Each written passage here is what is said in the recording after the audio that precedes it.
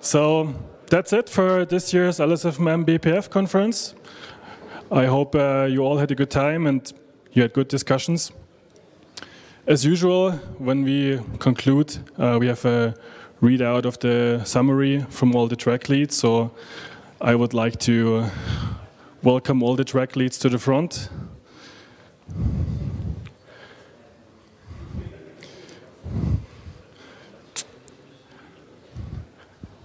Yeah, everybody to the front from the track leads. And they can give you a quick summary, 5-6 minutes, in terms of what happened, what you concluded, and so on. So let's start with storage. Okay, we had a session on untorn writes / atomic writes. I think we're pretty close to having that particular feature ready to merge.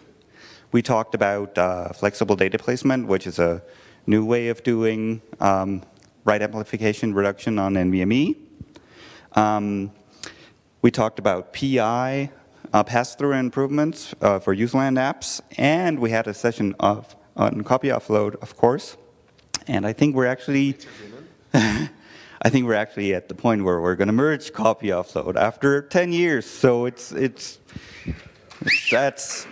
yeah. And in the other surprising things we're merging, we're going to merge the block layer Rust support. Then we had a session about replacing BioVex with fires and folios and all the newfangled stuff. And it was actually a session that ended up being so productive, we split it in two and kept talking about it. So that was super interesting. We had a session on device probing, and we had, oh my God, what's happening here bug right on display, where device nodes in /dev got shuffled. So you did, after you had run a DD on a device, all the devices would get renumbered, and that is bad. So we're going to try and fix that.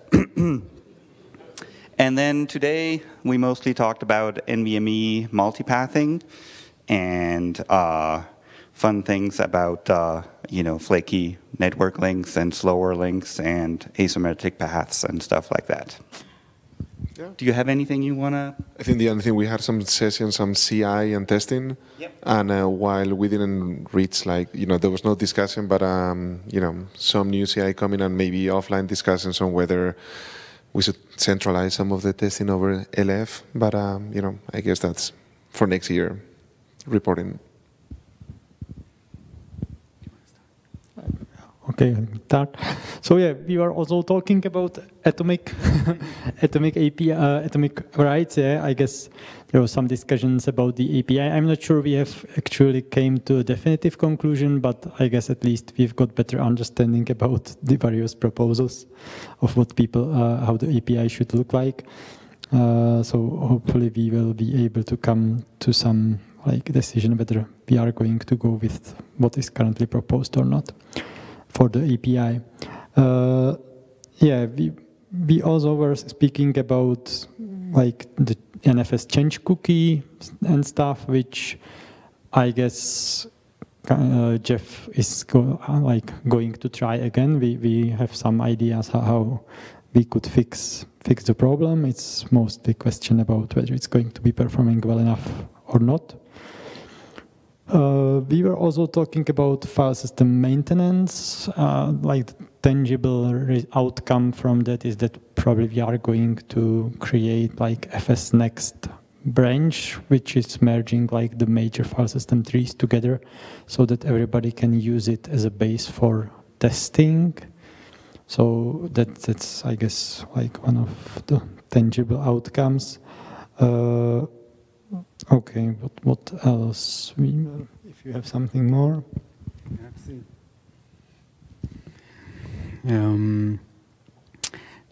There was a talk about statics trying to extend define subvolume ID. I don't think we have a concrete solution there. A discussion about Mount API work that has been done over a year, and things that need to be improved, extended, like error reporting and Mount notifications. Hopefully, Oh, yeah, that was. Nobody to commit it to anything. But we have kind of idea what is actually wanted. Yeah, so Yeah. that was a kind of agreement how to do it. It's just not sure who is going to do it. Yeah, we'll see. This is something for next year's intro to see if we've done anything. What else? With regard to file system maintenance in general, there was a talk here about one new file system that FAMFS that was asking to join the community, and the discussion was, among other things, whether this should be a new file system or it should use Fuse and extend Fuse to whatever the requirements are, because they might be pretty close, and we will see this year how it goes. We need to check this. What else do I have here?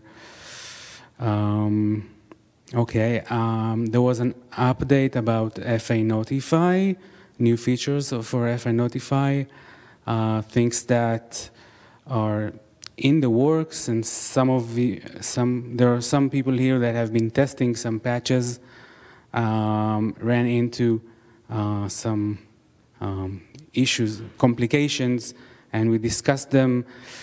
It's hard to get into that, but it's generally about providing a hook for page faults to fill file content there.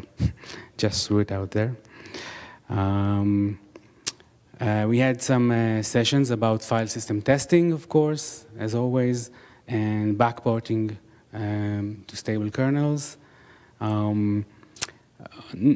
As always, not many concrete decisions. We have some diversity with test runners, which some of us think is a good thing. So we have many different test runners, and mainly work about sharing the configurations and test runs, how many test runs, and trying to collaborate on that, and also collaborating on sharing results. This is all something that's going to be hopefully a benefit from having to test the same tree, sharing the results on the same tree. Yeah, we had some new crazy proposals thrown out. We'll see if anything happens. We had a proposal for rename temp file, which is cool, pretty cool. Rename an anonymous file over a named file to replace it. There was a proposal for dropping caches for a specific file system, which is challenging. I don't know if it will happen, but and there was a proposal from Alviro on persistent decache entries, which I cannot elaborate on now. We will see how that goes. Well, yeah, hopefully. It was basically our brief just about the work he's doing to clean up the handling of the file system infrastructure for in-memory file systems, various debug.fs and similar. Yeah. Okay, with that, I guess we can hand it over to MM. I will likely not go through all the topics that we've had because my brain is burnt and I barely remember what happened yesterday. But we've had a very productive track, I would dare to say. We've started with almost half a day without any agenda, and we run here with all of them used. So I find that as a sign of success that we meet and we generate topics to talk about and have very good discussions about those.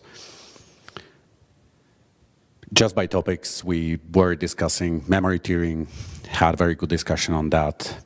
We have made some action plan to clean up HDLBFS, which is a major pain for maintenance and future features addition. We've had quite some discussions about large pages and how to deal with making them more reliable to allocate.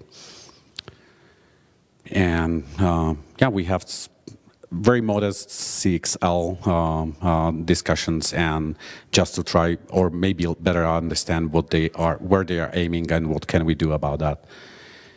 And yeah, I would like to thank everybody who participated in those discussions, because yeah, as usual, we managed to discuss probably more than present, which is something that I really like, because I think the biggest benefit of this conference is to discuss and have a lot of people in the same room.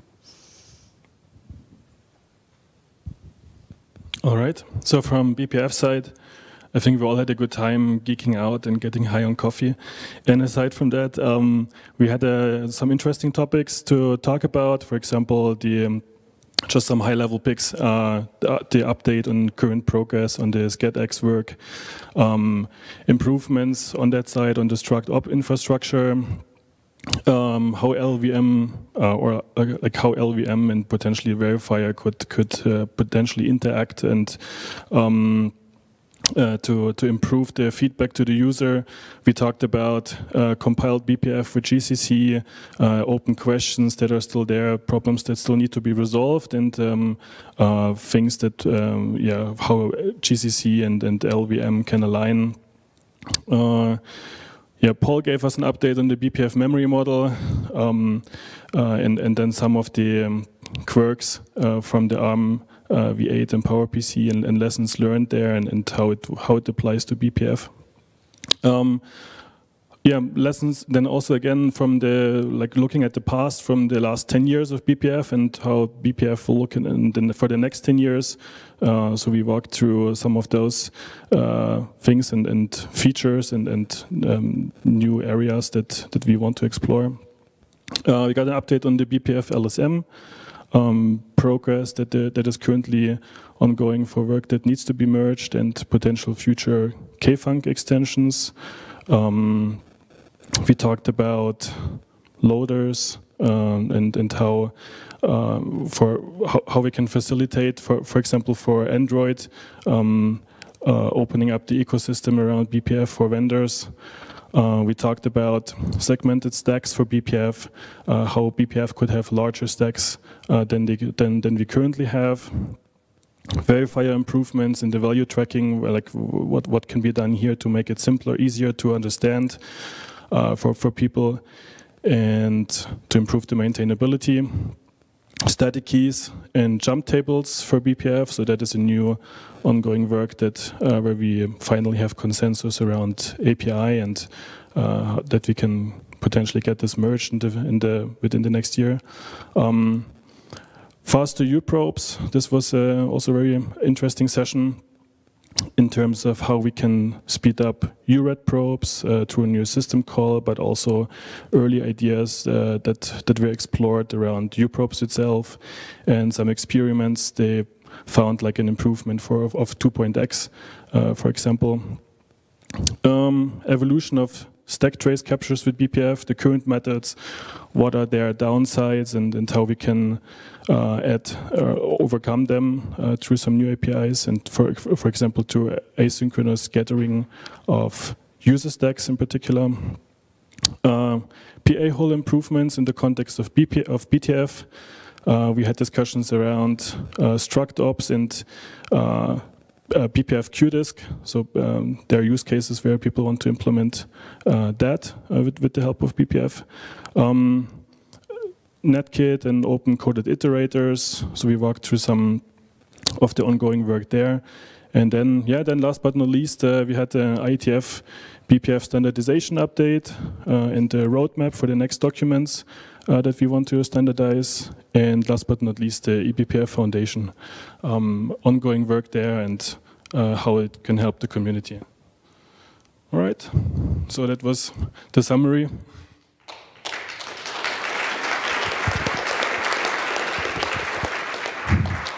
Yeah, and I think as a last step, like for the session leads, what would be useful, like short conclusion in terms of how it went, what could be done better for the next year, and what worked well, and then we can also open it up to you if you have feedback that we can incorporate for the next year's conference. I'll start maybe with BPF. In general, I would say it went very well. We were around 35 people roughly. Some of the people, including the track lead, could not make it, so remote participation in terms of our track was quite useful. Some of the sessions so there were not that many remote participants, maybe around 8 roughly, but some of the sessions had active engagement from remote. And also we had like 3 or 4 sessions with presentations. I think there were a couple of AV hiccups, but in general it went quite well, so yeah.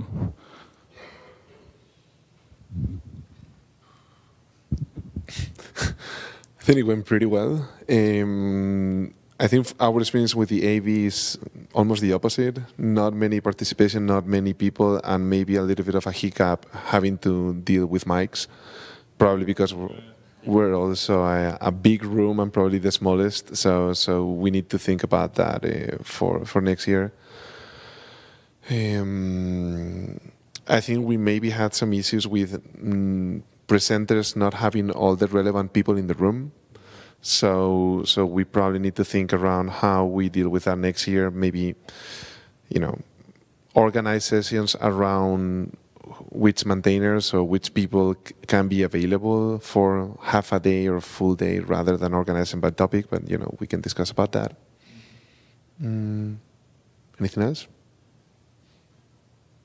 No. I think it went really well for FS. I'm very happy from the attendance that we got. A lot of key developers were able to make it and discuss the relevant issues. I also like the fact that we have the remote attendance possibility, although we didn't use it a lot. But for some sessions, it's good to have, and you can never know if someone doesn't make it, like last year.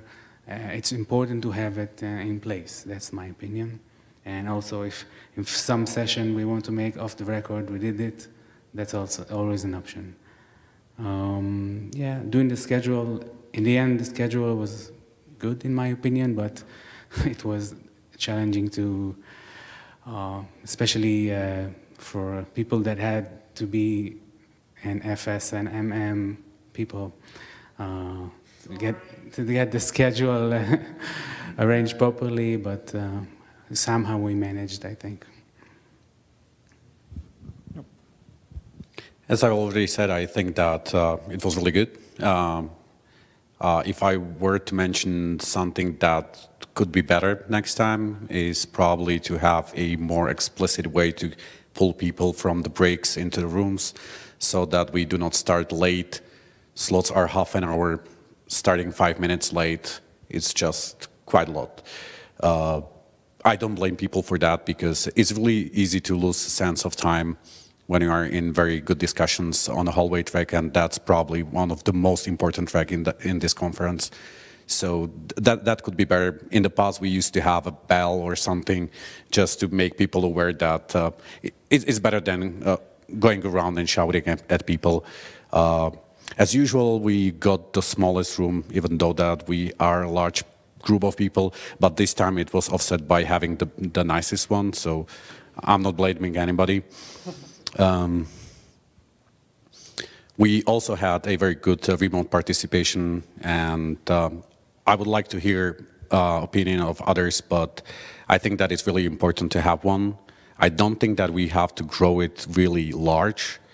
It's a really nice emergency option for those who cannot make it for whatever reason, but having 20 people plus on the remote track, I don't think it's scaling and it's productive. So Not only those people on the remote side are third-class citizens, but also it makes logistic kind of harder. Passing microphone around is not the biggest fan, but it's really good to have one. I also am not really sure, and I would like to hear from others whether recording is something that we really need or want. Personally, I don't think that's helping. Some people are not really all that open when the recording is on for reasons that are subjective or reasonable. But having that option for people to participate in real time is really important. Yeah, and I guess that's at least something from top of my head. Maybe we can find more based on what people think.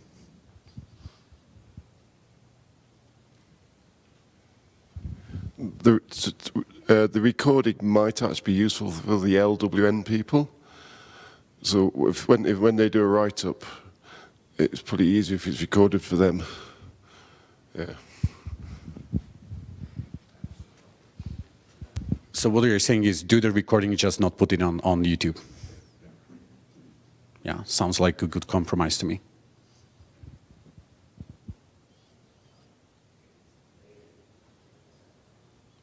Somebody else to give any feedback or any ideas, thoughts? More microphones. More microphones in the room. I mean, this room, one per table should be a good thing. Yes. We used to have microphones you could throw at people. They were soft, and I mean, I know they were awkward to hold. Yeah, I mean, yeah, exactly. I mean, I know they were awkward to hold, and they didn't actually have the best sound quality, but you could still throw them. The other thing I liked about this conference compared to last year, the fact that we're co-located, the hotel is co-located with the conference, it allowed more spontaneous meetups that were a little harder to arrange last time. So I really liked that. Otherwise, yeah, it was great. Okay, so I have one more thing that could be better, but it couldn't because of funding, I guess. Having only one evening event is not enough, because the day is usually heavily packed, and if we do not have anything in the evening, then people just spread around, and you just lose a lot of opportunity to talk to people outside of your track. So, so I think that this is something that could be improved. That was purely a financial thing. Yeah. So I like messages talk to your companies to bring a sponsorship to LSF. That would be the best way to secure more evenings. So I like the recordings to refer back to them like a year later to see how I did or how we did or how things stand from where we were. It really helps out to rewatch before this event. The other thing is to give Willie an advance copy of the schedule so that we all know when we're going to talk, if we could do that. Amir already anointed me to the scheduling discussion for next year, so that's going to be fine. As far as it is, I've been to less well-funded conferences than this one, and there's still an official event. It's just that there's no open bar. I mean, I think pretty much everyone in this room is well paid enough. We don't need to have a company buy our drinks for us. It doesn't cost that much to go to a bar and say, hey, we'd like your room and we're going to bring 200 people to it, and they drink like fish. Like, you don't, that's not a hard sale to a bar.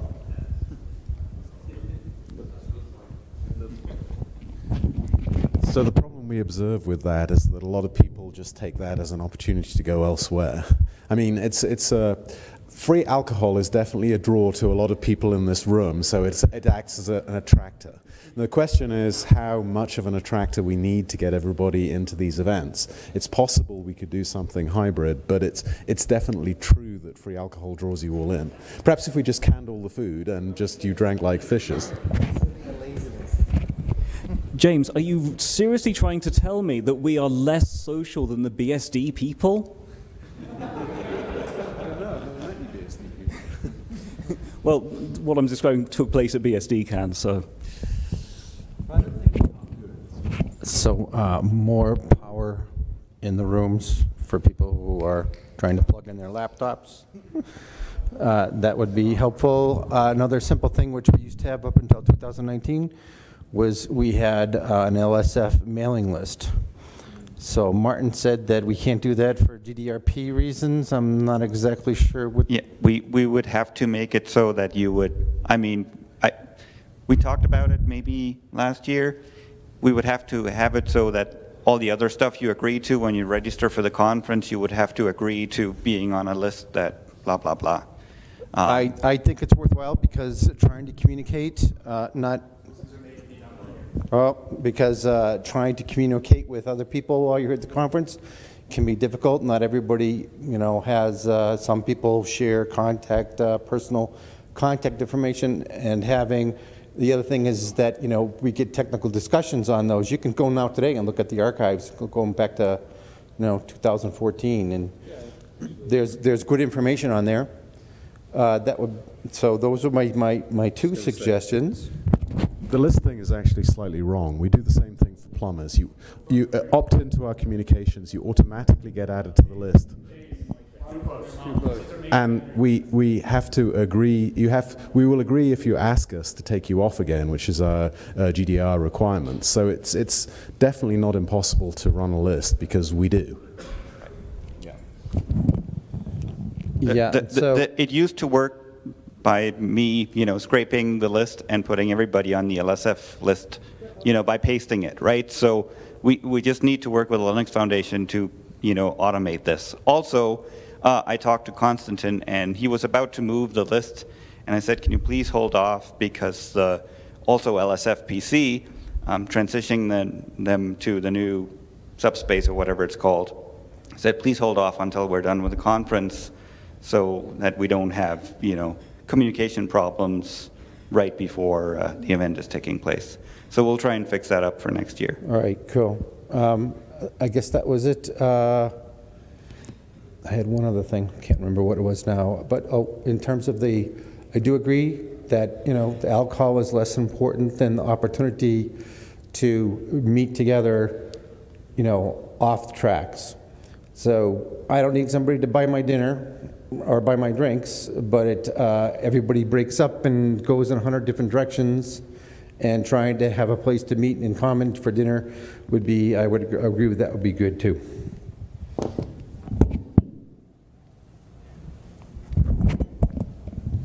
One other thing about the recordings, if we're not going to record all of the sessions, it would be great to have an indication of that occurring. Like I think there was only one speaker in our track that said, by the way, this isn't going to be recorded. I don't know if any of the others weren't. I mean, yeah, like in retrospect, if you need something which should not be published, please tell the session leads, and then we won't publish it on YouTube. So just, yeah. All right. If you have any other suggestions, please feel free to email us to the list after the conference. And yeah, with that, I would like to thank everybody for participating, and have safe travels back home, and see you next year.